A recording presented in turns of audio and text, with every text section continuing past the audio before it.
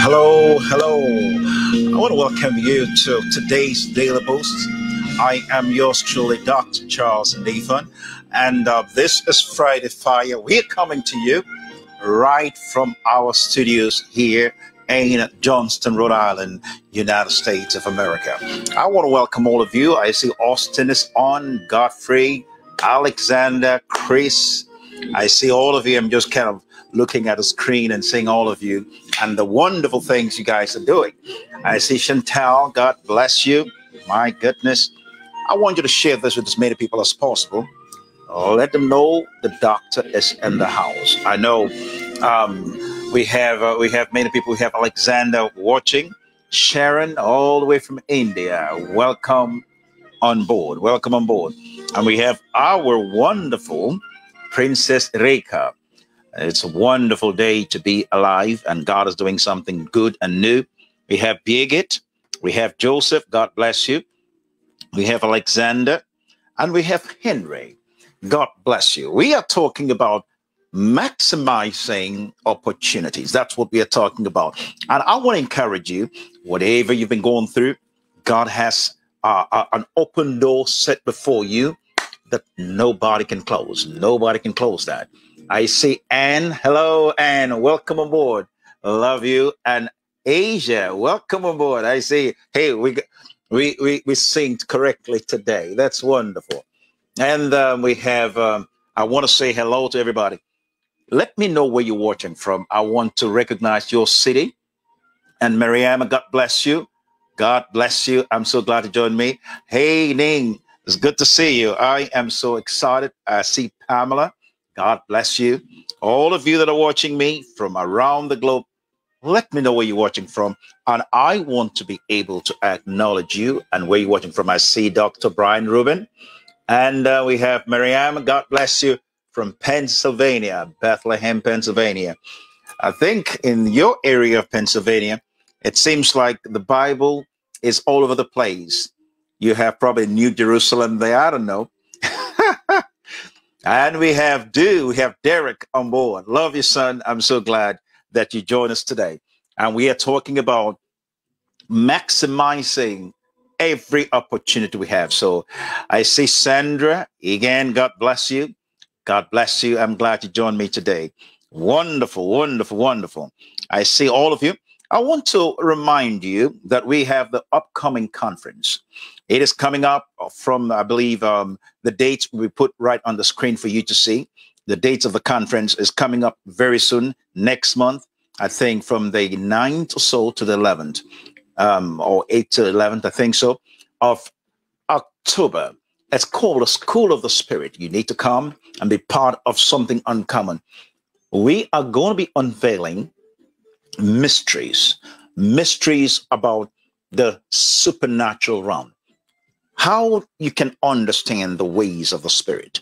And that is what the conference is about, understanding how to operate in that dimension, And by the way, I told you we have something in the offing. And what is that? Our television network. We have about 5 weeks to get it running, and we have most of the things in place. I had a wonderful conversation today from the team that is helping us build this from Texas, and they were so excited. They told us we are right on track to produce probably one of the best television network globally. So we are excited about it, and we are glad that you're part of this. I want to thank you for joining us and for being part of this uncommon vision. Thank you so much. And I'm looking forward to all of you being part of this.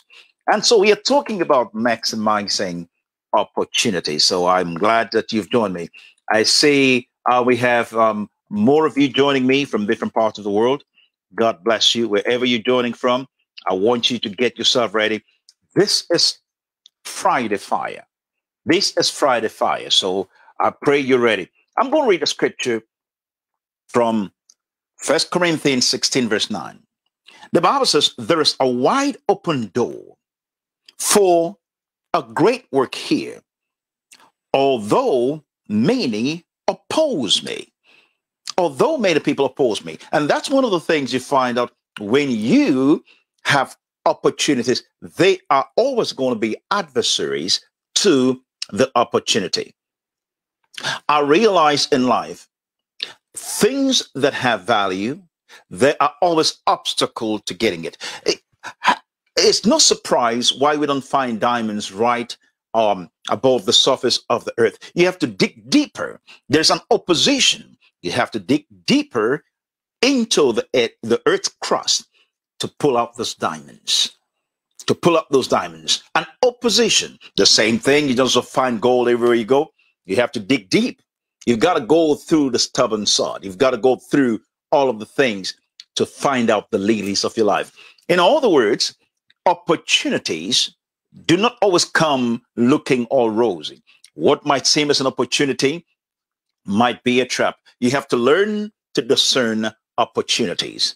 Sometimes it seems like the worst moment to start a business is when there's a crisis, but that's really the best time, because now opportunities are open before you. The Bible says, because a great door for effective work has opened to me, and there are many who oppose me. That's the NIV version. I want to read another version for you. There is a wide open door for great work, although many oppose me. Now, I want to read from the Berean version. It says, because a great door for effective work has opened to me. Then you have the literal translation that says, for a great and productive door has been opened to me.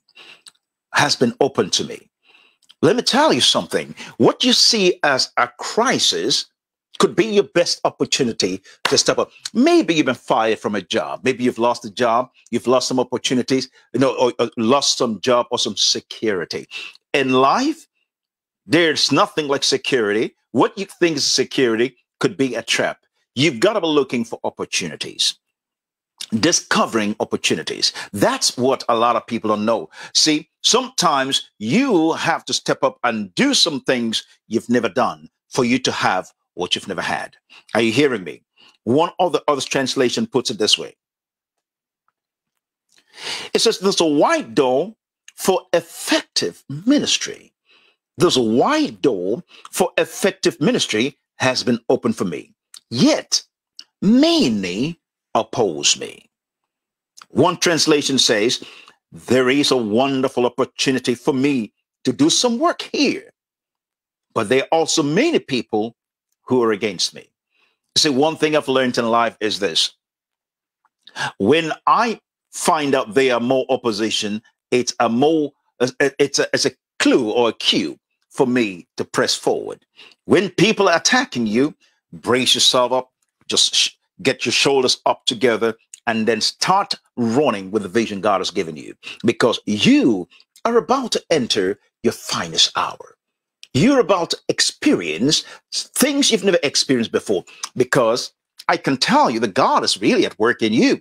I was talking about some of the things that comes as opposition. I say, oh Lord, God bless you. Hallelujah. Hallelujah. You've got to understand, you see, when I hear all the opposition, all the noise in the world, if you look at the things around you, you might be in despair.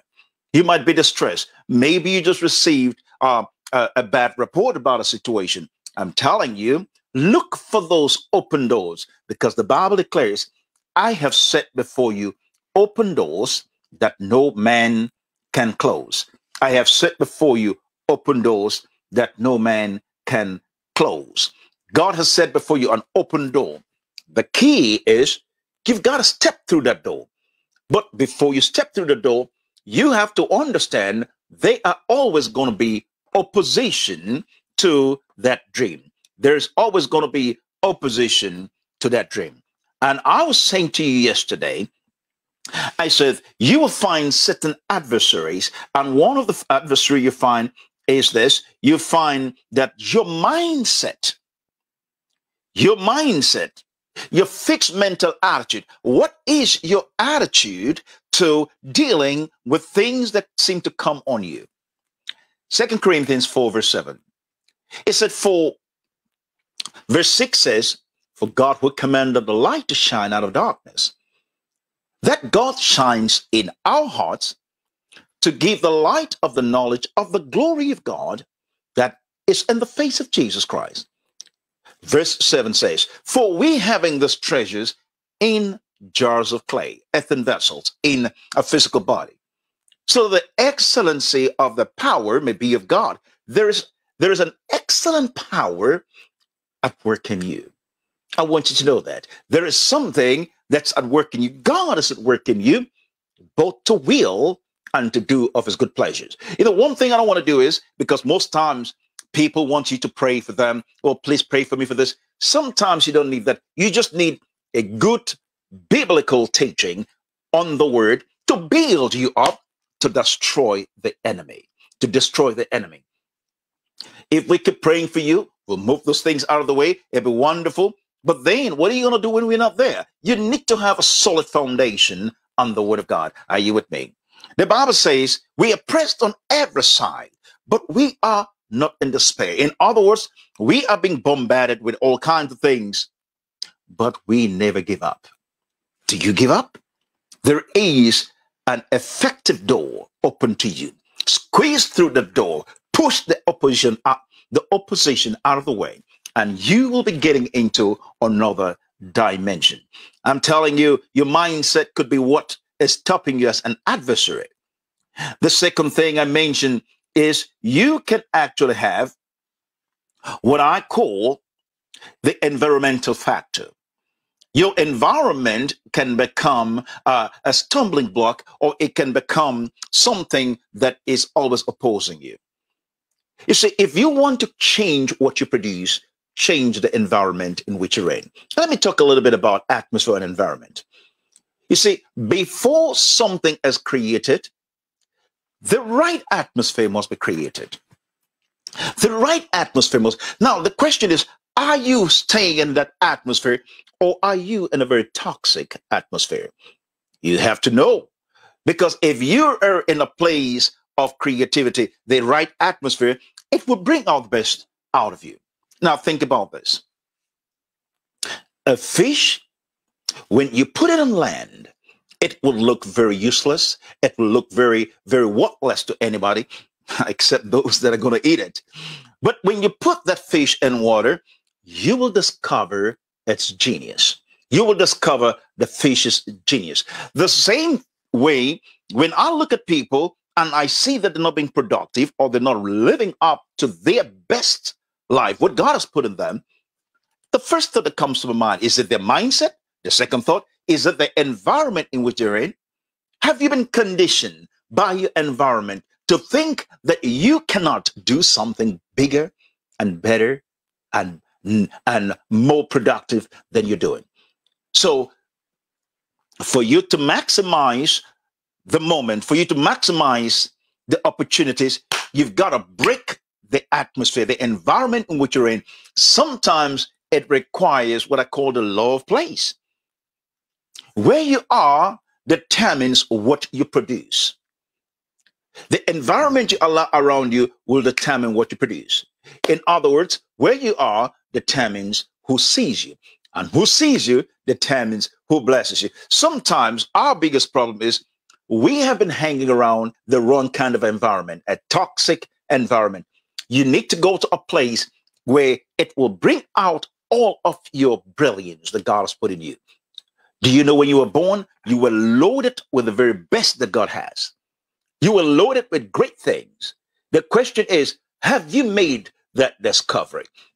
Today is Friday's Fire. I see Michelle, God bless you. I'm glad you joined me. I see Alfred, God bless you.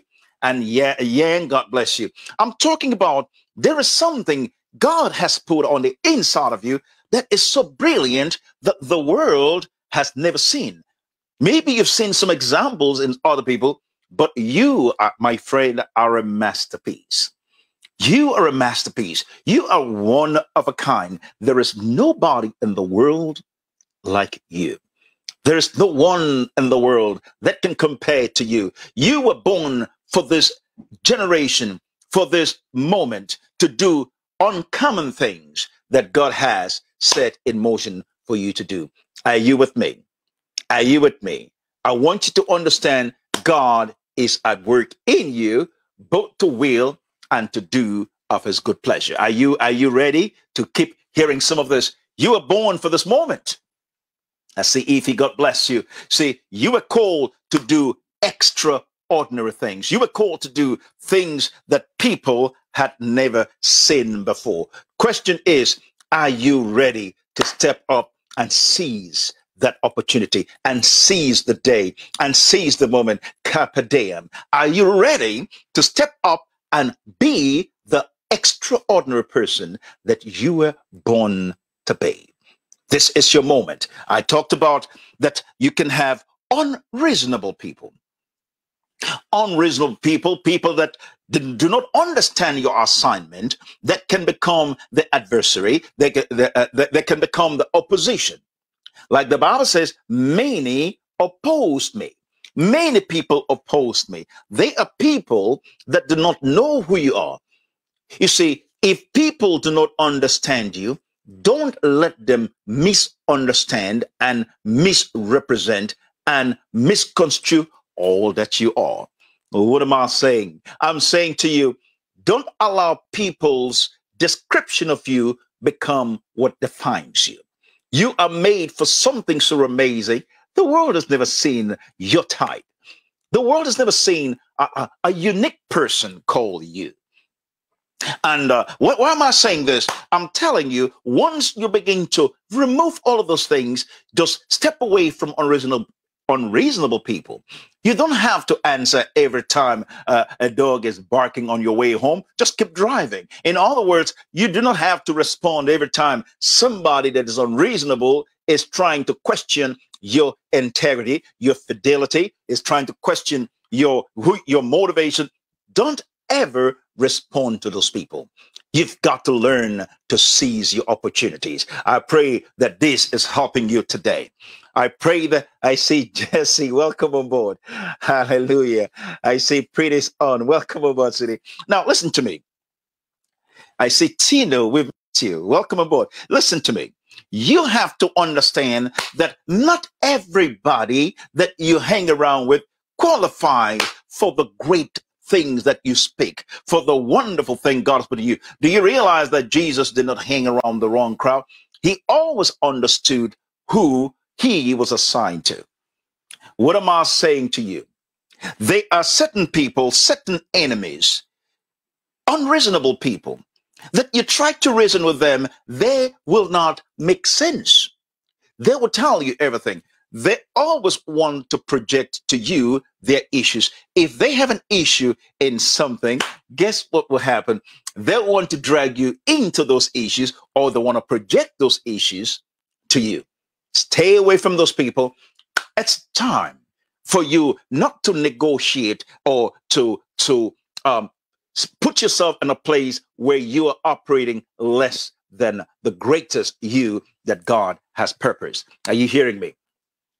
You see, the world is hungry for something.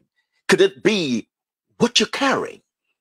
No, most of us just allow the society to define roles for us. Oh, all the time, I hear people tell me things like, oh, you ought to be like this. I say to them, do you even know my assignment for you to tell me what I ought to be? Where were you when God found me, when Jesus gave birth to me by his own spirit and set me to go to the nations? Why are you going to tell me what I'm supposed to do when you're not even doing what I'm doing? That means I call that the height of arrogance. When they're not doing what you're doing, but they sit in a place to want to advise you on how to get a result in what they have never done. Stay away from people that will belittle your dreams. Listen, it's a big thing. It's a tough thing to share a 16 by 20 idea with a 2 by 4 mind.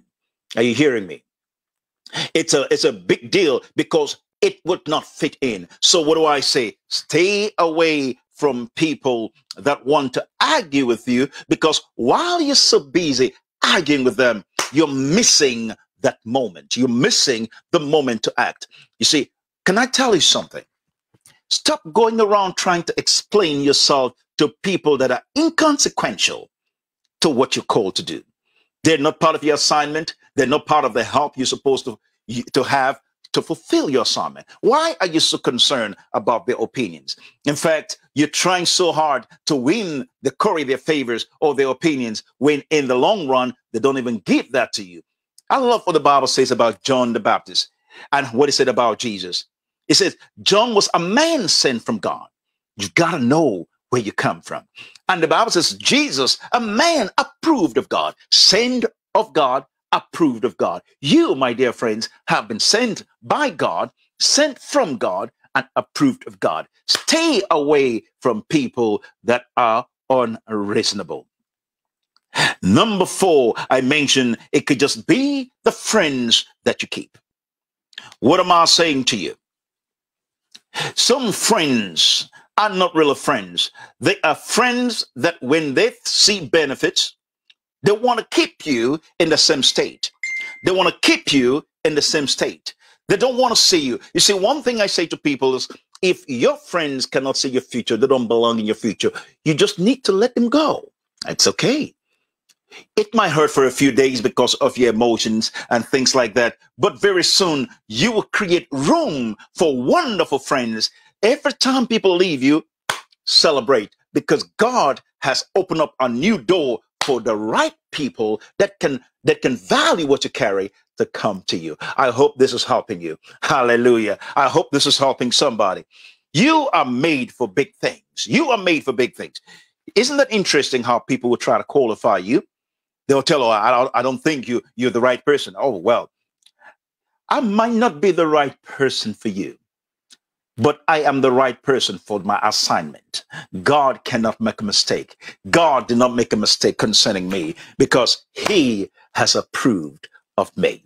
Do you know that God has approved of you? Hallelujah. So what am I saying? You've got to learn to discern the people that come around you. Not everybody that comes around you qualifies to be around you. Always know how to discern those people.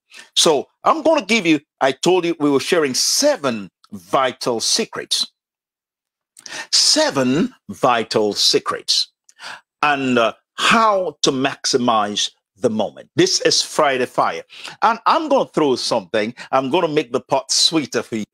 Okay, I'm going to do a little Q&A at the end of this. How many of you are ready for Q&A? If you're ready for Q&A, I want you to put an amen or I'm ready for it. Have your questions ready. When I open the gates, the door of opportunity for you to ask your questions, you're going to go for it. I'll take a limited number of questions today. I told you I was going to do something a little extra for you so you can be very happy with it. So I'm talking about 7 vital secrets. Hallelujah. 7 vital secrets that you need to seize the day. Carpe diem. You will seize the day and you will move in another dimension. I'm going to go through those things again just to help recap it for you. Number 1, do something. The opportunity. The opportunity to do something that is rewardable. To do something that is rewardable. Number 2, to meet somebody that is remarkable. To meet remarkable people. When you have an opportunity to meet somebody remarkable, please don't have an ego issue that you allow your ego get on the way and say, why do I have to meet him? You know, if he wants to come, let him come to me. Can you imagine that? And some people are very funny. So, well, if he really wants to come, he can come here. No, that attitude would always stop you from meeting amazing people. When I get an opportunity to meet someone remarkable, I seize that opportunity. I seize that day and I clear my schedule to be one moment around my mentor. Apostle Everton and I once, we came all the way to Tulsa, Oklahoma. We were having a miracle meeting somewhere in the Broken Arrow area of Oklahoma. And we decided, okay, we're going to take a day to come over and visit Dr. Taylor Osborne. So when we came, the people in the office just ran to us and they were showing us all the libraries and showing us all the amazing things. What a joyous occasion to be around people that really believed in us. And they made a statement. You said, do you know, the ladies were telling me, do you know, Daddy really enjoys your preaching? I was shocked. Dr. Taylor Osborne, he doesn't listen to me. He said, no, he follows what you're doing. I thought, wow. But I came to meet him. I met him another time. We have our dear friend Mike Francine was having a meeting in Tulsa, and all the great evangelists, the late Reinhard Bonnke, late Dr. Taylor Osborne, all the greats, Kenneth Hagin Jr., everybody was there. Mike Murdoch, all the guys were there. So it was a small place with just some of the key people. We were talking about the strategies for global evangelism, how to set up miracle crusades and things. So Dr. Taylor Osborne was one of the speakers there. Reinhard Bonnke was one of the speakers. Mike was one of the speakers because he was the host. At that time, we had done some great work. God has used us to do great work in Denmark. At the time, I mean, we had just come back from some of the meetings when in 4 days, we had over 15,523 people that gave their hearts to Jesus. In 4 days in Denmark, in Copenhagen, at the Pensekirken, the Pentecostal church in I think they call it Nuremberg, that area of Copenhagen. It was wonderful. What was amazing about those meetings was the line of people lined up in the winter time, several blocks, about 8 or 9 city blocks, waiting in the winter to come to the meeting. Now, and I could say, well, these are my meetings. People are coming in here. I mean, The meeting would open at 5 o'clock for a 7 o'clock meeting. At 5:15, the whole building, the whole auditorium was filled. The overflow was filled. And so they come to hear this little preacher from Africa, well, from the United States, actually from heaven. Let's get it straight. Okay. And now, so they came, and great things were happening. So all around the world, people were talking about the revival happening in Denmark. And here I was in Tulsa. Everybody, Egon Falk, my friend in Tanzania, Egon said to me, say, Charles, what God is doing with you in Denmark is phenomenal. Now, I hear all those things, but I wasn't there to be told how great a job I was doing.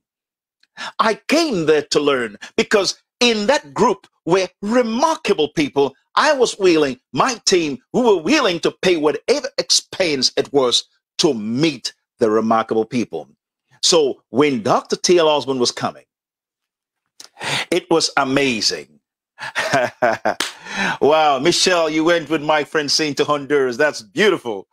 Now, here was T.L. Osborne. He's coming. And I just said, oh, Daddy, I'm so glad you're here. I said, thank you so much. And he said, oh, Charles, I heard what's happening in Denmark. God is doing such mighty works with you in Denmark. And he was praising me. And he was talking about, he wanted me to tell him more. He wanted me to tell him more. But you know what? That would have been stupidity of me to tell him what I've done, because he has done more than I've done. I recognize I was around greatness. That was my father. And what did I do? Immediately I said, oh, Dad, God is doing great things in Denmark, praise God. But I am here to ask you, how can I get better? What can I do to be more effective in what I'm doing? I had my questions that I had practiced over and over. And he said, oh, just do what you're doing. You're doing it right. I said, is there anything I can change? Is there something you think I can do to make more of an impact?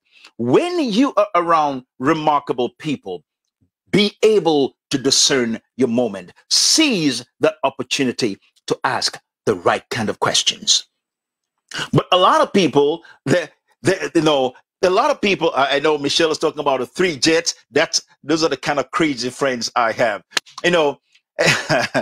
Mike Francine took 3 jets, filled it with preachers, arrived in Honduras, shook up the nation. I love those kind of guys. And by the way, we have the School of the Supernatural coming up next month. It is going to be wild. You need to register. Go to psom.org. You want to register. It's going to be wild. It's going to be wild. So you want to register. So I was asking questions. Why? Because it will be stupidity to miss that opportunity to ask him how he has done things. Because one moment around remarkable people can change the world. I talked about that yesterday. I said, you can become a person that does remarkable things. Hallelujah. Meet somebody remarkable. One contact with them can change the world. And that was what happened in the Bible. A woman met Jesus and her life was forever changed. Her life was forever changed. Number 3, the opportunity to give something blessable. The Bible says, give and it shall be given unto you. Good measures, pressed down, shaken together and running over, shall people bring to your bosom. Look for opportunity to give something blessable. I remember once, when we moved from Connecticut and we came to Rhode Island, Pastor Donna and the whole team, we were staying in the place and we had 2 cars. I think we had 3 cars or 2 at that time. And we just came from Connecticut, staying in somewhere in Providence, Rhode Island. And it was not the best kind of neighborhood to stay because we just needed to make that move. God told us to move. We had to move. And we left everything that people considered a big blessing just to obey God. When we came to that place, our next door neighbors, they were not even Christians. They were not even Christians. But guess what? The Lord told us, give away 2 of your cars to your neighbors. It sounded like something crazy. It sounded like something crazy. But do you know what I did? I obeyed. And I went to our neighbors. They looked at us kind of a little fishy. Like, why are you doing that? We just handed that to them. And do you know what happened? I was on my way to Sweden. When I got to Sweden, my auntie, she didn't know what I had done, but she decided, God spoke to her while we were in the car. He said, man of God, God said I should give you this brand new car. I just smiled. I said, hallelujah. You see, nothing leaves heaven until something leaves your hands. When she did that, and it was marvelous. We went to the place called Arkin and had a glorious meeting. And then the pastor at the end of the service says, man of God, I have to tell you something. Somebody brought a gift for you. I said, oh, what is it? I know I'm always excited when you talk about gifts, you know. I said, what is it? He said, he gave you a Harley Davidson motorcycle. I was like, my goodness, I put on my leather jacket. I need to get on that hog and ride that hog. I'm telling you, I was so excited, but I can't take it across the ocean. I decided to sow it to the pastor. Hallelujah. You see, do something blessable. And when we came, before we knew it, God blessed us with another beautiful vehicle called the Yukon Denali, the same one the president normally would use. I know those are the big SUVs, and we got blessed with one. And that's what I'm talking about. Do something blessable. When you do that, God begins to do supernatural thing in your life. Hallelujah. Nothing leaves heaven until something leaves your hands. You see, the Bible says this. It says, whatever good you do for somebody else, God is able to do that back to you. It did not say the person will do it for you. God himself would get involved. You see, whatever you make happen for somebody else, God himself will make it happen for you. Look for something that you can give that would be blessable to somebody. During the last Power School, God spoke to me to give away one of the cars we have, this beautiful Range Rover, and I released that seed. But you know what? I did it gladly because God has given us the amazing opportunity to become blessers of people. He said, we're blessing, I will bless you, and shall be a blessing to others. Now, I had a need for a vehicle, but I released that. Why did I do that? Because I know that when I do something that is blessable, God will always respond to me. Hallelujah. Do you understand that? Number 4, the opportunity to hear a message or to read a remarkable book. I'm talking about how you can seize the moment, how to access ways to opportunity, reading a book or hearing a message. You're listening to me today and something amazing is happening. I see Lucienne, God bless you. And hello, Raphael, love you. That's my little baby there. Oh my goodness. Hallelujah. It's exciting. It's exciting. Hear this. When you want to be better, information would always bring transformation. Information would always bring transformation. A lot of times when I'm talking to people and the first thing they do is they don't want to read, they just want to hang out. I said, no. You see, look for an opportunity to read something remarkable, to listen to a message, make an investment. You see, make an investment first in yourself so that others can now make a withdrawal from your life.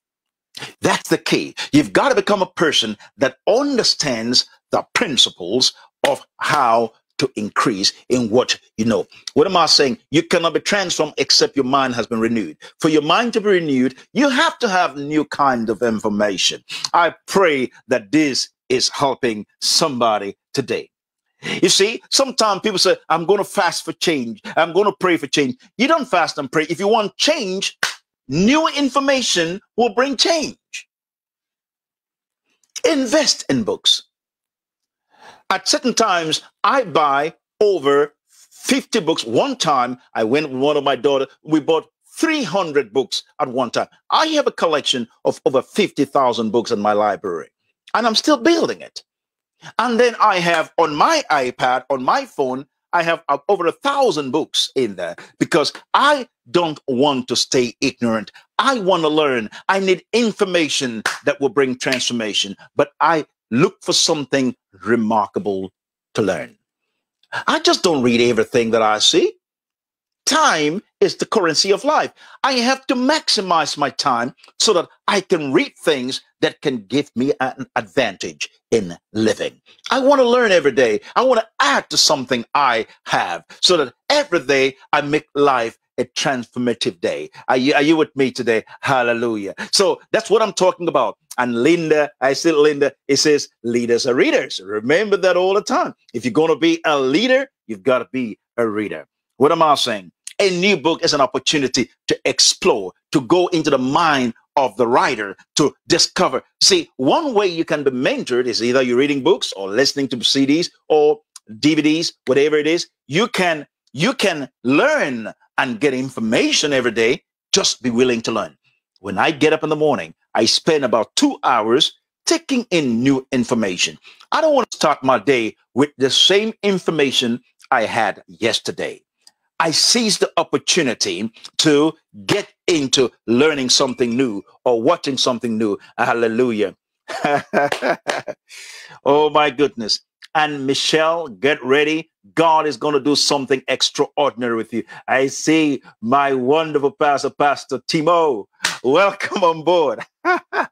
Oh, my goodness. Are you with me? Learn. I want you to look for an opportunity to hear a message, learn something, or read something new and something wonderful. Number 5, the opportunity to work in a strategic place. You see, sometimes it's not about the paycheck. Some people, when you come into an environment, some of them are looking for how much are you going to pay me? Sometimes it's not about the pay. It's about the strategic positioning that you're in that place and you will have relationship and experience that far outweighs how much you're paid.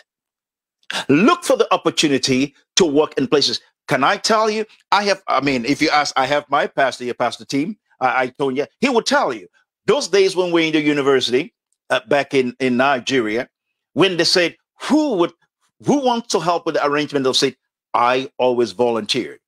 Who would do this? I didn't know how to. I just volunteered. I just showed up to work and be around the brethren that I was learning from.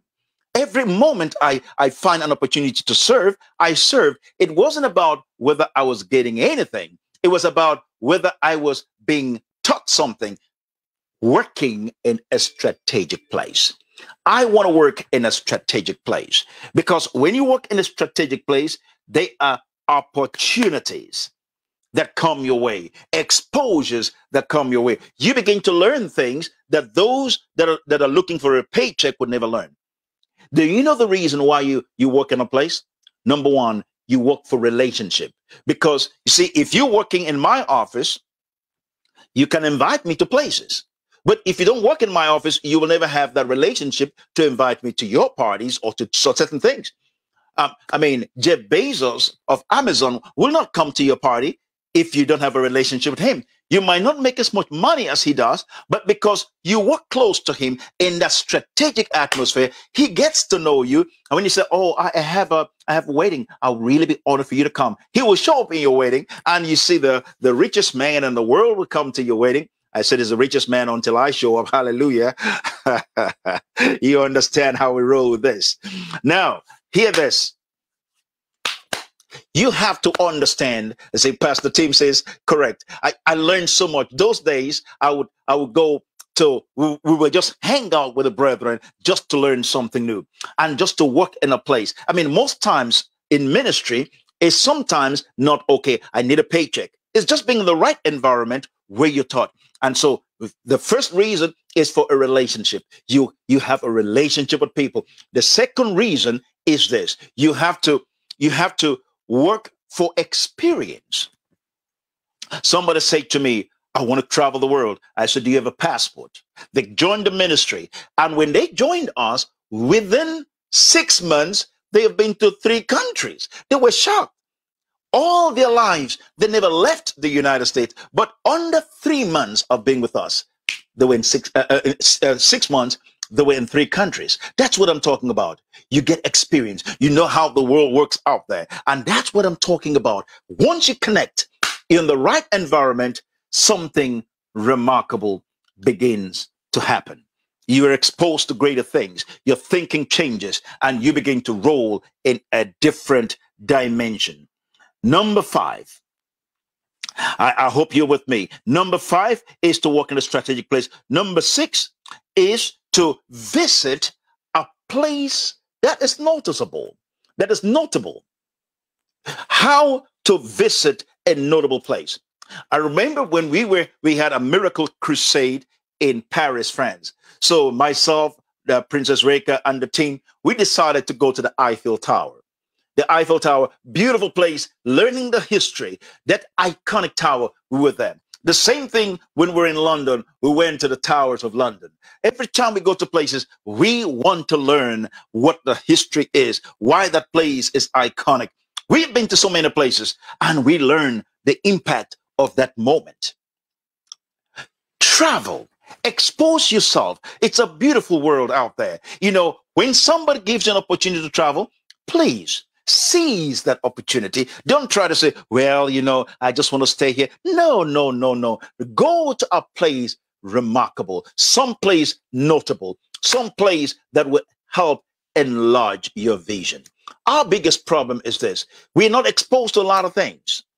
And so we call it having a coconut head or coconut lifestyle. You know, everything is inside a coconut, but it has a hard shell. No one cracks it. You have to crack it to get into what's inside because it feels the whole world is called a coconut world. You don't want to have that kind of mentality.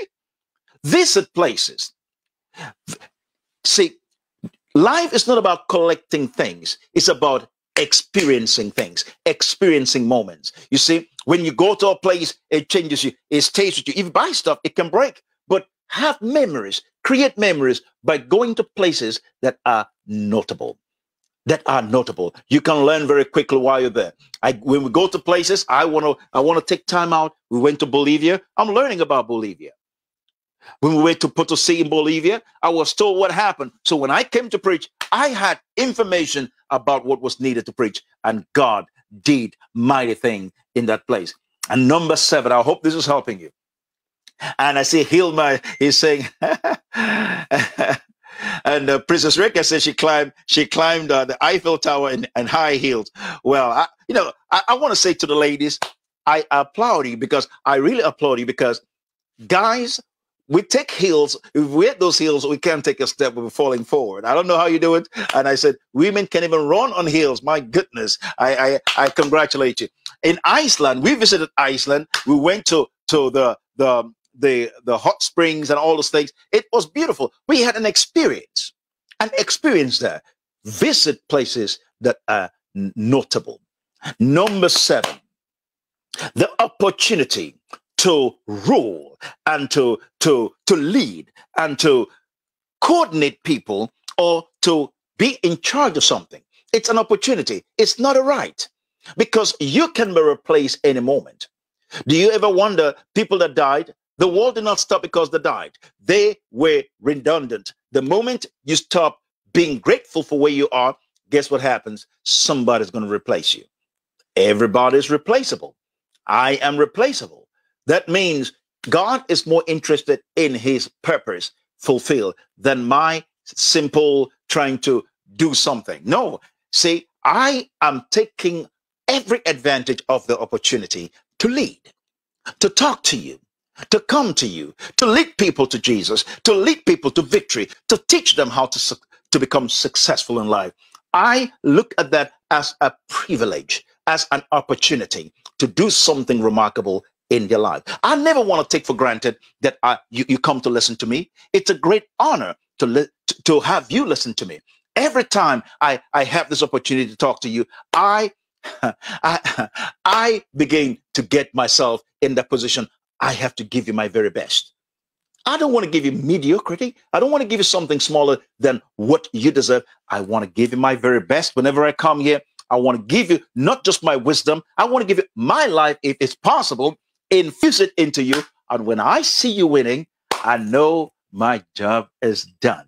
That's what I like. Hallelujah. You see, you have to You have to understand that you're made for great things. You're made for wonderful things. You never want to be in a place like Nebuchadnezzar that he felt it was his right to be king, and he ended up being an animal for a few moments. No, never take things for granted. You see, the life that God has given us is beautiful. It's wonderful. And we get to lead others into this wonderful, glorious destiny that God has put inside of them.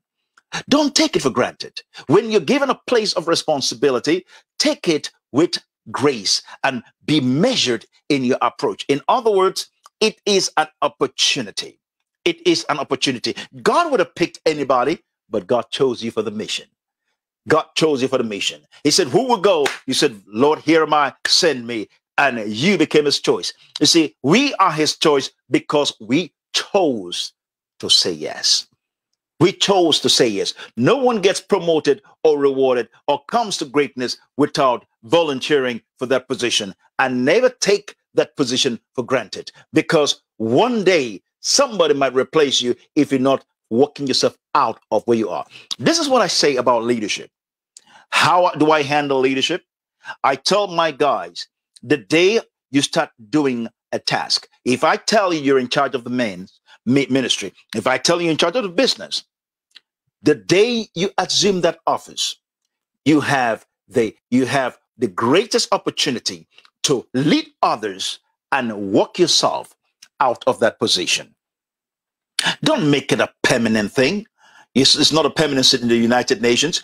Work yourself out of your position. Train others under you. It is an opportunity to invest in others and to lead people in triumph. That's what I'm talking about. Never you take for granted the opportunities given you to become involved in something bigger. Hallelujah. Are you with me?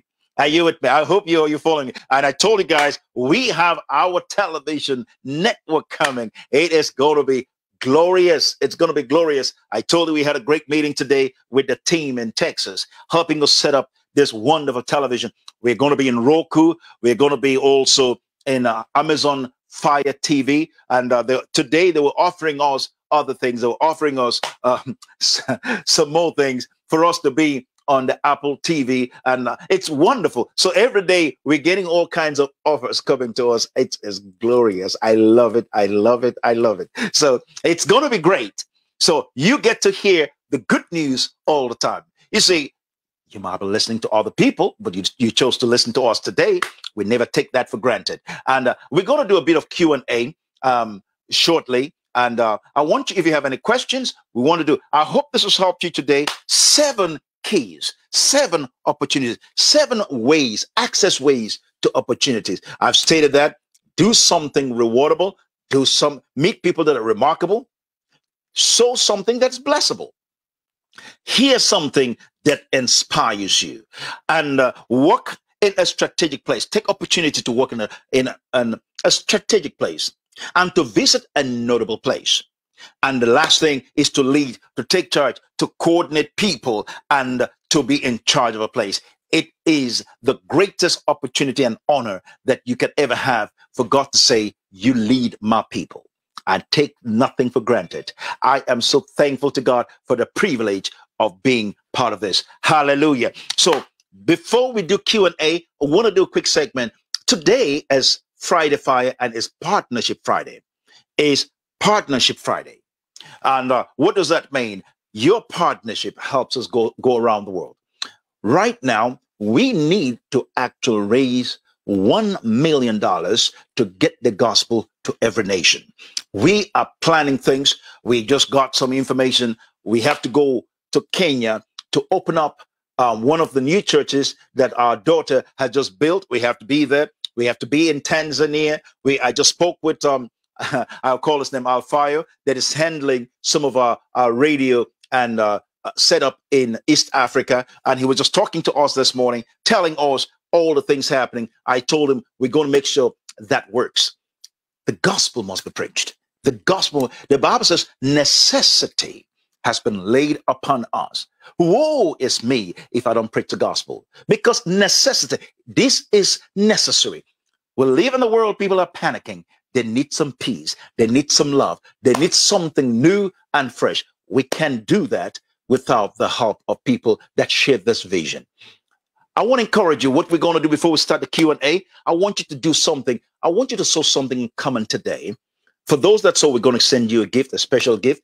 We're going to send you one of our great teachings. It will be a tremendous blessing to you as a thank you for doing this. I mean, some of you, if you can sow 1,000, please feel free. If you can sow 100,000, please feel free to do that. 10,000. We need all the help today to get the gospel out. We need all the help. If you can give us the million, we'll be very grateful. That way we can go ahead and get this thing done. Because you see, the gospel is free, but it takes money to get this thing out. It takes money to get on television. And we are building our own television network to get our message out. If it's worth listening, it's worth sharing. If it's blessed you, it definitely will bless some other people. So we want to make sure the whole world hear this gospel. Until the whole world knows there is good news available, we will not stop. But that's where your partnership comes in. Hallelujah. So it is, I love name. It says it is a collective mission and a vision. This is not about us. It's about the kingdom of God advancing. So what we're going to do, we're going to give you a great opportunity today. You want to go to christlove.org. You want to click on that. There's a /donate. You will see that button. You can click and you can sow your seeds. Today's Partnership Friday. You can sow your seeds there. And then the second thing is you can go to paypal.me and then /Charles Ndifon, CharlesNdifon, my last name. And you can sow a seed today. If you have a problem, inbox us. We'll make sure we can work that out for you. Some of you that are doing the PayPal option, you normally send that to the phone number. Don't do that. Send it to the email info@christlove.org. That's what you do. If you're sending it on PayPal, sometimes you want to know the email is info@christlove.org. So that will help you know how to do that. And then we have other options. We have the Cash App. You can send something the Cash App. I hope they can put that up there. Hallelujah. It's there for you. And we can make sure we can get those things. Is the $ Charles Ndifon. It's about the gospel. It's about getting the gospel out to people. I just got a wonderful text message. I ministered to somebody yesterday, and he was losing his vision. And today, just as we're going out to Tiverton in Rhode Island, we ministered to another person losing his vision. And God is restoring people. He's restoring vision. Right now, I feel that God is healing people. The tumors you have is being healed in the name of Jesus. It's being healed completely. I see somebody also with a heart murmur. It's an arrhythmia. God is healing that. There's a heart murmur. God is healing you right now in the name of Jesus. Somebody with a ringing in the ear, that ringing is disappearing. Actually, that ringing started from a loud sound that you had. I don't know what you were doing. Were you in the military or maybe working in construction? And that ringing has been bothering you. God is healing you right now in the name of Jesus. I see somebody with a breathing condition. You're being healed in the name of Jesus. Your lungs are opening up right now in the name of Jesus. You're being healed completely. I see somebody with a back condition is being healed. You have a slip disc. God is healing you right now completely. Just move your back. You find the pain is gone. And the person that was losing vision, because if you're losing vision because of a tumor, that tumor is dead from its roots. You begin to see light coming in and see things are clearing up now in that vision in the name of Jesus. You get yourself ready. God is healing you right now. Hallelujah. Hallelujah. I see somebody, you have a hip condition. God is healing you completely. Another person, you're carrying such a burden because of things that people have done against you. They opposed you. They harassed you. The things that belong to you, they didn't give it to you. And you've been fighting. God is saying to you today, forgive those people because God is about to release unusual favor and unusual blessing. He's about to bless you so much, they cannot resist what God is doing in your life. So you get yourself ready, get your heart free from all of that weight and of that pain you've been going through, because God is setting you free right now. And for those of you, let's finish up, make sure that everybody has an option or an opportunity to sow a seed. You can go also, you can write a check to Christ Love Media. because this is the media ministry. You can write Christ Love Media, and you can sow a seed there, and something amazing will happen. Do that today. See, your investment, you say, I like the opportunity to give something that is blessable. Do that today, and we're going to help you. You know, just coming here today, I was talking to Solomon, and I was telling him, I said, there are a lot of hurting people right here in our community in Rhode Island. And I said to him, I said, I would like to have a house just for young ladies that have no place, that are homeless. In America, there's homelessness. Maybe their parents do not value them, or maybe their parents are caught up in all kinds of things. We want to be able to love on those people and bring them to a place that is safe, and we can raise them as royalty and teach them, let them discover their supernatural identity. And do the same for the men. We can't do that all by ourselves, because this is our mission. We want to make those kind of places available to them. Because young people, or even older ones, don't have a place to stay, and people are sleeping in cars or sleeping, they're being kicked out. Give them a place of safety. We want to do that. We do that without people working with us. We can't do that without you being part of that vision. And that's why when we tell you daily, I was telling Solomon also, I said, you know, he hurt me. I said, we have a package prepared for one of our men just to help him get his family intact so that they can go and fulfill the mission of the gospel. We don't want people to stop doing this. Satan is not taking a vacation. We need the people in the kingdom of God that can invest in the gospel. Let's get the message out. I mean, $1 million will not be enough, but it's a good start. But let's get into that dimension that we begin to believe for big things and do big things. We want to do big things for God. Maybe you want to sow a legacy seed. Let's do something extraordinary. I was talking to one of my daughters, and she was telling me there are a lot of orphans, people that their parents died in Africa, but then they're staying with their uncles or their aunties, and they're being treated as slaves because the parents are dead. The uncles and the aunties have not treated them very well. She said she wants to open a place where she can house them because she went through the same thing. And I said, what can I do to help?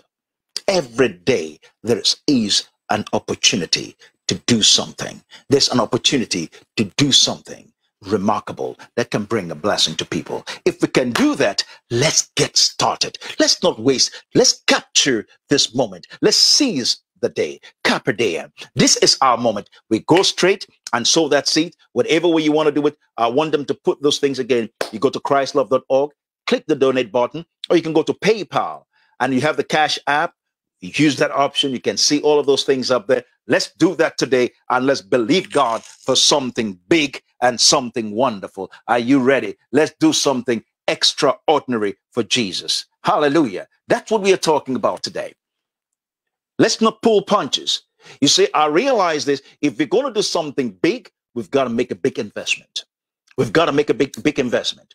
And we are on our way getting the television network. I can tell you, in 5 weeks, watch out. You're going to be seeing something amazing that we are building with you. Hallelujah. Hallelujah. Are you excited? Hallelujah. You want to be able to be a part of something greater than yourself. You're part of something great. And today is Friday Fire and Partnership Friday. I am so excited you've joined me. And those of you that are your tithes and your offering, you know where to put that. It goes to where you're receiving your spiritual nourishment. Here, we want to our integrity. We want to be able to help you discover all that God has called you to be.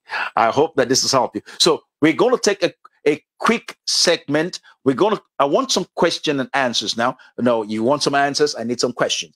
No. So let's do something big. If you can sow 5,000, 10,000, no amount, whether it's $1, whatever it is, sow something and say, Lord, I want to give you my best. I need the mission of the kingdom going forward. This is what it's about. Sometimes people, when they talk around about finances, they get a little shy. I'm not one of them. I know what we can do when we have the right resources. We can bless people.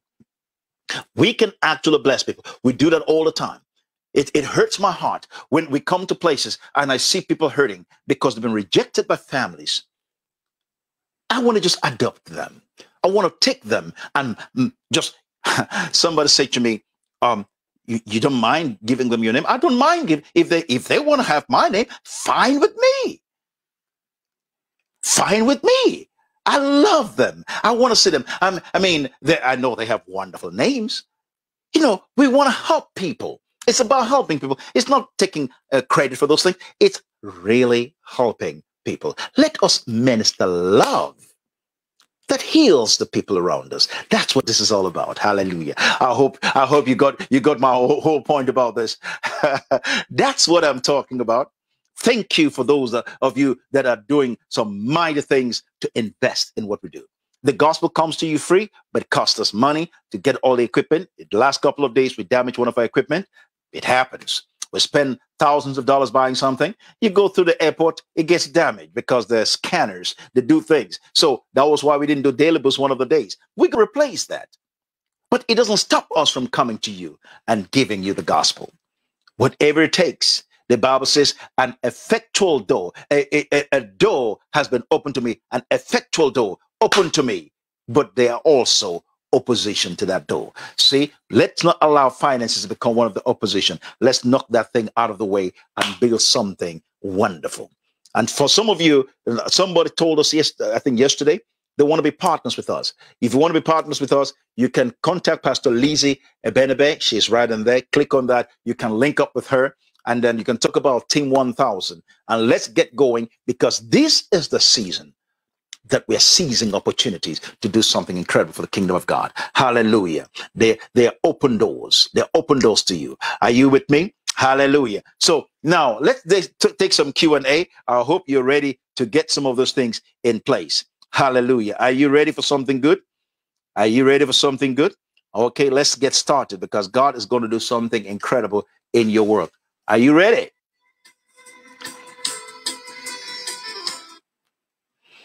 Okay, I want to get some Q&A now. Are we ready? You can put some of the questions there.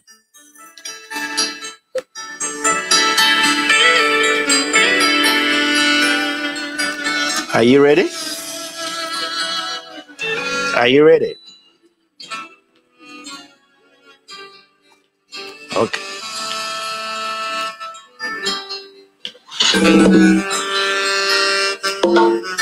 Are you ready?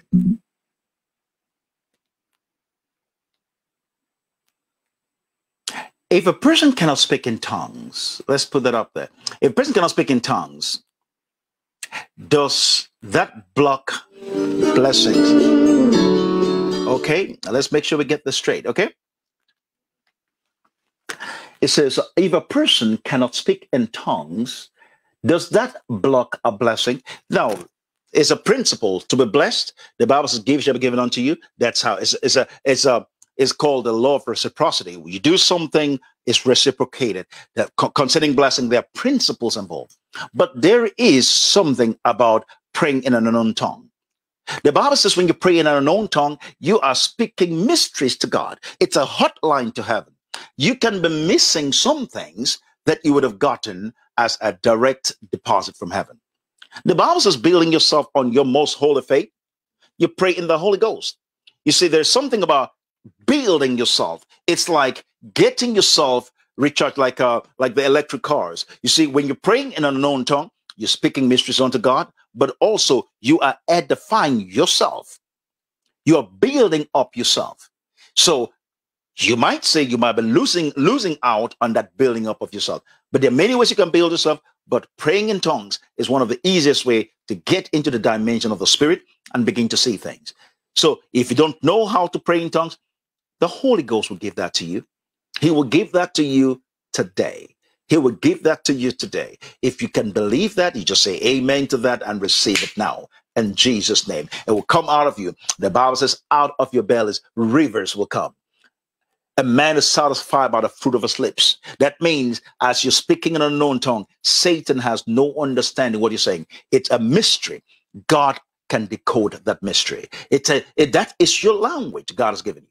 If God says it's available to you, you might as well enjoy it. Okay, I hope that helps you. Okay, let's go to another question. It says, Godfrey says, how often should I engage in prayer and fasting? Well, you pray always. Now, the question is, do you understand what prayer is? Do you understand what prayer is? You see, prayer is a two-way communication. So somebody say to me, oh, should we pray all the time? Yes, you're supposed to pray all the time. But I don't look at prayer. I look at fellowship.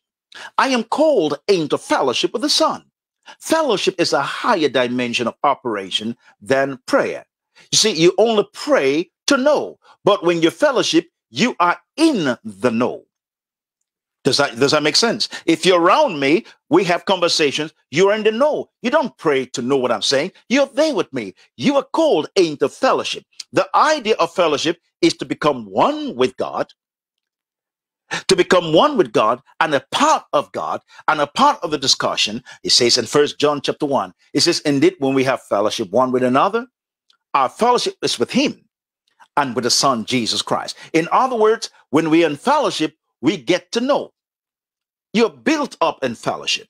So I would say, instead of praying all the time, get into fellowship, and prayer is never a problem. What about fasting? Well, when you start ministry, I suggest you fast to clear up all those things. But there are different kinds of fasting. You have to understand the reason why you fast. But you don't fast to change God. God never changes. Fasting is not trying to bribe God to give you something. No, God cannot be bribed. He is God. He desires to give it to you. Fasting is for you to clean the receiver to receive from the transmitter. It's as simple as it is. Fasting is for you. If you're being cluttered with all kinds of noisy thing every day, you take a step back, cut off television, cut off certain things that always takes your attention. That's a fast. To cut those things and focus on hearing the voice of God. I hope this helps you. I'm trying to do this as quickly as possible so that we can take more questions. Let's move on. And let's see this. Another question. Let's take some questions again. Let's make sure I'm trying to read some of the questions that come on the screen. Okay, let's see this.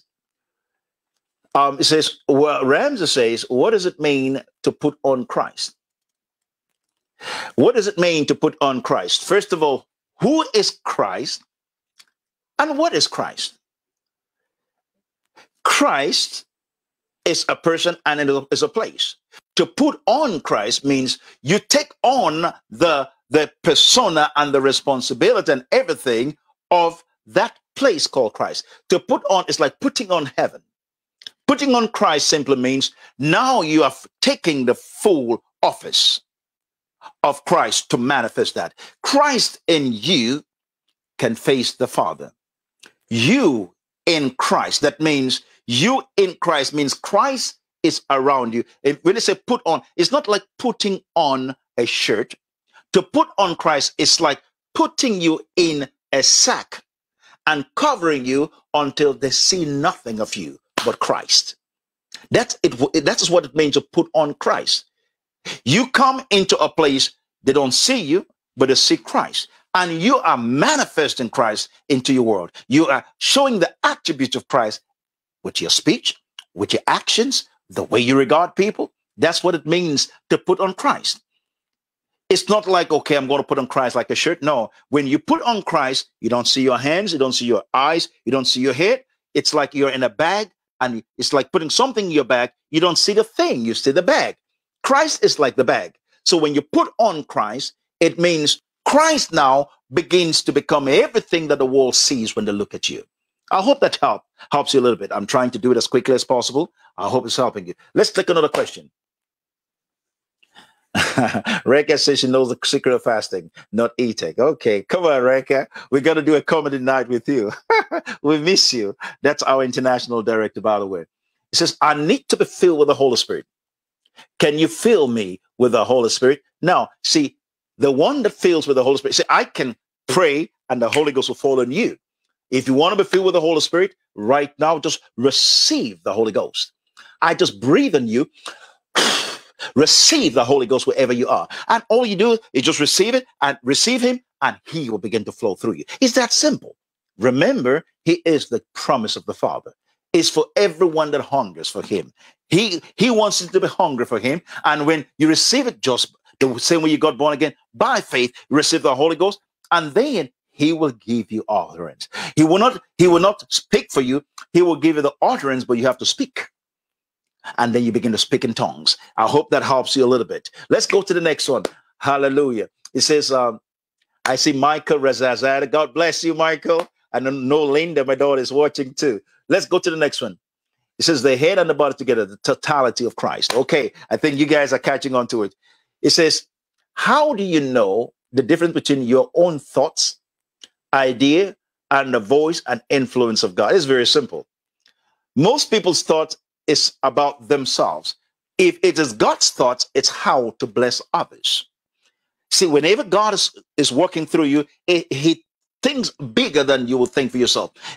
Most people's thoughts is more about self-preservation. I don't want to get hurt. I don't want to do this. So it's very selfish. But if it's God's thoughts, it's selfless. You become the instrument. You become the sacrifice that God does things through. I hope that helps you a little bit. Okay. How do we demonstrate? Okay, let's go to the next. Alexander. Why did Saul ask a fortune teller and she speaks words of God to Saul? Now, the Bible calls it a familiar spirit. A familiar spirit is not necessarily from God. It's a spirit that is familiar with a situation. So you have to understand, it's a familiar spirit, the witch at Endor. That's the story you're talking about. It's a familiar spirit. That spirit was there and can recognize the mannerism of the person. And see, when somebody has stopped trusting God and trusting the Holy Ghost, that's when he begins to ask. Why would you stop trusting God that wants to give you everything? You have access to him. I don't even think we should even go to the Old Testament to even talk about him, because we have a higher claim to sonship and spirituality and whatever you want to call it than the people in the Old Testament. Saul, because he was rejected, he thought God would not listen to him. And what did he do? Immediately, he looked for an alternative. That happens to a lot of Christians. Sometimes, they try some things and all of a sudden looking for horoscopes and things. You don't do horoscopes. It's the same thing, because it will tell you something that's familiar to what you used to. Now, somebody said to me, you don't listen to horoscopes? I said, no, I don't watch stars. Stars actually watch me. I am God's best. You are God's best. I don't wait for the stars. We command the stars. We speak our words. The heavens move on God's behalf. Hallelujah. Are you with me? Okay, let's move on from that. I hope I helped you with that. Michelle says, how do I demonstrate the resurrection power in that dimension you speak about? At this moment, I'm having challenges at time in my body, spirit, and finances, and I think I need the demonstration of resurrection power in my life. This is what you do. Everything has to do with revelation. You have the power, but the key is, do you have the revelation on how to use the power? I can give you a car. That's why we're talking about the school of the supernatural, the school of the spirit, to understand the dimension of the spirit. The Bible says, we don't know the ways of the spirit. We know the ways of the flesh. We know the ways of the senses, but we cannot grasp the ways of the spirit. We do not understand the dimension of the spirit. If you don't understand it, Satan will take advantage of you. So how do you demonstrate it? Sometimes most of what we're looking for, like you talk about your body, first thing you're going to do, rebuke that thing, believe it's done, and begin to live. When it comes to your finances, guess what? You know the principles of the kingdom of God. Be fruitful, multiply, replenish. It says, give and it shall be given unto you. Those are principles of the kingdom of God. What does it mean to be fruitful? It means create an idea, be fruitful. The seed of creativity is in you already. Create a business concept, an idea, be fruitful. Then multiply the idea. Then distribute the idea, and then you will do what? You distribute and then subdue. That means take over the market. It's simple principle. That's kingdom principle. As long as the earth remains, seed, time, and harvest never ceases. Those are principles when it comes to finances. It says in Genesis 1:29, I've given you seed. This will meet your need. I've given you seeding seed. This will be for meat. It will meet your need. You have a seed, an idea, launch it out. It will begin to bring a harvest back to you. The Bible says, cast your bread upon the waters. Soon it's going to come back to you. after many days. You send a ship out, it comes back with a harvest. In other words, send the ship, let the ship go through the risk of water, of the waves of the sea, is going to come back with a mighty harvest. I hope this is helping you guys. I am trying you can tell I'm trying to really rush this and pack as much as possible. Go back, listen to them, and they'll be a blessing to you. I hope this is helping you. Hallelujah. So let's go to the next thing. What is the trend of worship? The worship leader. You see, when God is, I like that, Derek, it's a beautiful question. See, God does not do trend. You see, God releases a new sound. Whenever there's going to be a revival, whenever God is about to establish anything new on earth, he releases a new sound. Don't look for trend, look for that sound. Listen, because if a trend is something that's already happening. See, it used to be a Hosanna music. Before we had Andrew Crouch and all those people. I had the opportunity of working with Andrew Crouch, great man of God. And then it changed. Then another sound comes. We had the Maranatha, we had Hosanna Maranatha, and from there, Hillsong came with one song that put them on the map. And the whole world began to sing, shout to the Lord. And then it shifted again. It went to Lakewood. Lakewood became big. And then it shifted again. It went to another thing. And then another thing. They had the Vineyard movement. When God is about to do something new, he always begins with a sound. The Bible says in Acts chapter 2, there came a sound from heaven. As a worship leader, that's when fellowship with the Holy Spirit is important, to hear the sound from heaven. When that sound comes, those that are in the present sound will always oppose it. They will say, well, we are the ones that God is using this revival for. It's always the old wineskin that is concerned about the new wine and the new wineskin. So when there's a new sound that comes, the first thing that will happen is people are not used to it. But there's a move of God that comes to that sound. So God moved, and we had Lakewood Church, and he had Lakewood Sound and everything else. Then all of a sudden, it hits Nigeria. You had South Africa, and it became explosive. Then it hits Nigeria. Sinach comes to the sound, and the whole world is singing the songs. And you can see the movement of God in that place. But I can tell you, God is about to release another sound. There's a new season we're entering, and a new sound is going to come. It does not discard the old one. It simply says God is building on that. In fact, they were asking Brian Houston of Hillsong.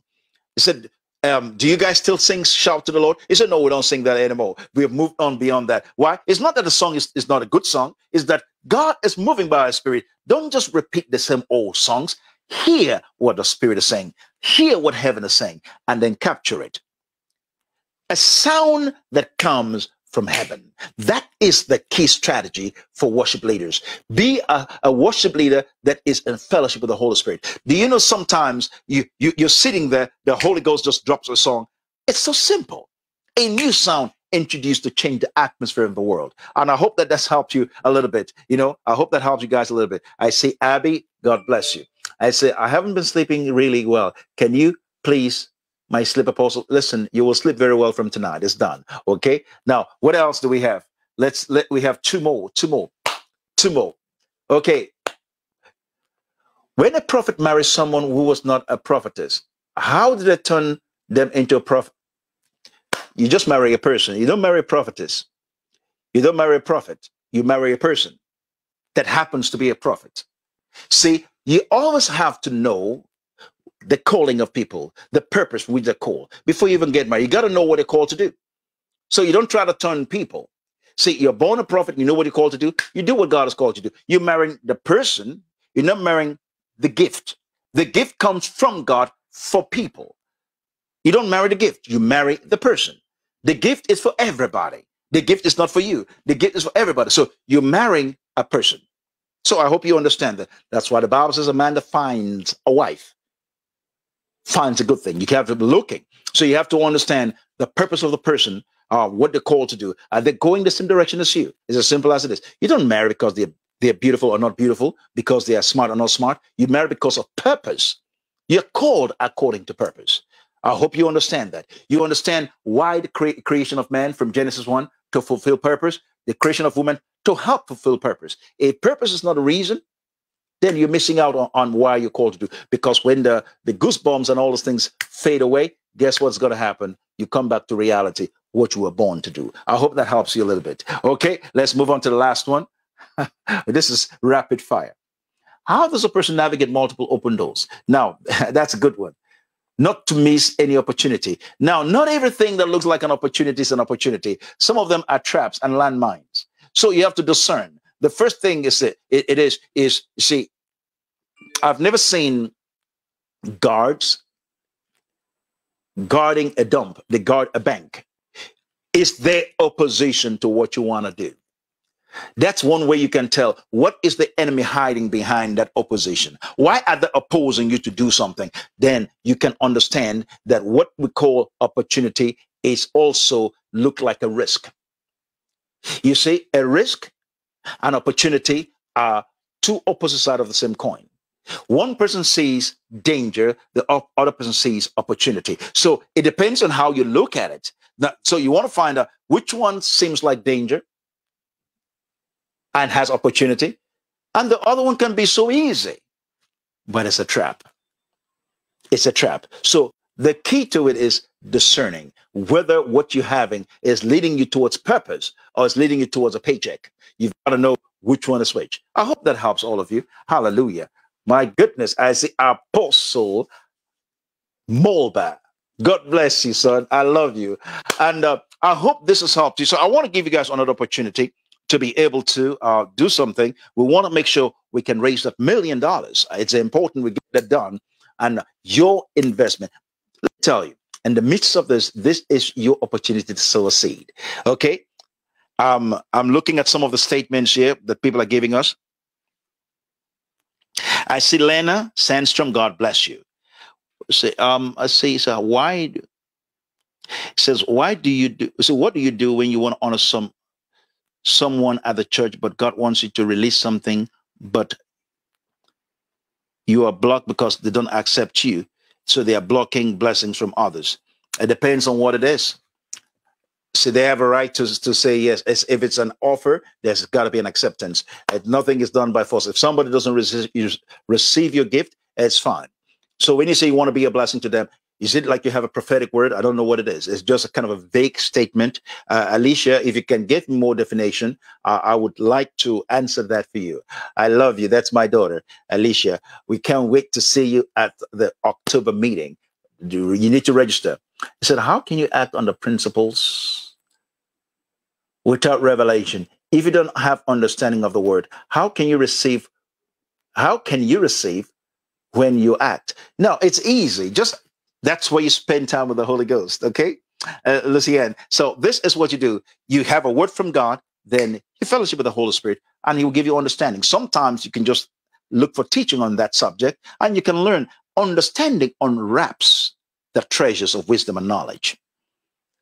Understanding unwraps the treasure of wisdom and knowledge. So when you have understanding, the Bible says, may the Lord give you understanding. So the eyes of your understanding is being opened by the Holy Spirit. We got to do a whole bunch of teaching. All the questions you guys were asking, they are very good questions, but we don't have enough time. I'm trying to squeeze in as much as I can. I know, you know what I'm talking about. So, but I hope that it's helped all of you. Hallelujah. So, and I say, Marianne, God bless you. All my PA people from Bethlehem, Pennsylvania. Love you. I want to pray for all of you. Thank you for all of your support. You guys have been amazing. Yes, Alicia says it was a word. Now, if you have a word for somebody and they don't want to receive it from you, it's fine. See, when I have a word for somebody, they don't want to receive it, I don't worry about it. You don't force the word. That's part of maturity too. See, they have to see what God is doing in your life for them to receive your word. Jesus, his word was rejected by people too. Jesus said, my word found no place in them. So you don't get mad. You just say, okay, fine. So if they don't want to receive your word, it's fine. Just say, I have a word for you. It's okay. I can give it. If they say no, it's okay. You just walk away. You don't sweat it. Okay. I hope that helps you. And I want to say I love all of you folks. You guys are wonderful. You are my treasure. You're my joy. You are everything that I've always wanted to have. wonderful people that can make us smile all the time. It's going to be a great weekend. Get yourself ready. Those of you in New England and around the world, we have the embassy on Sunday, 10:30 Eastern Standard Time. We are going to have our Holy Ghost time. We have all the worshipers in the house. We have the dancers. We have everything. You need to be part of that worship service at the embassy. You come to 20 Polk Street in Johnson, Rhode Island. You know, social distancing by the Spirit. Hallelujah. Hello, Daniel. Love you. I miss you. I see Alexander and all of you. I love all of you. I want to say from me and the rest of the team to you, have a wonderful weekend, and we'll see you guys again. God bless you. We'll see you soon.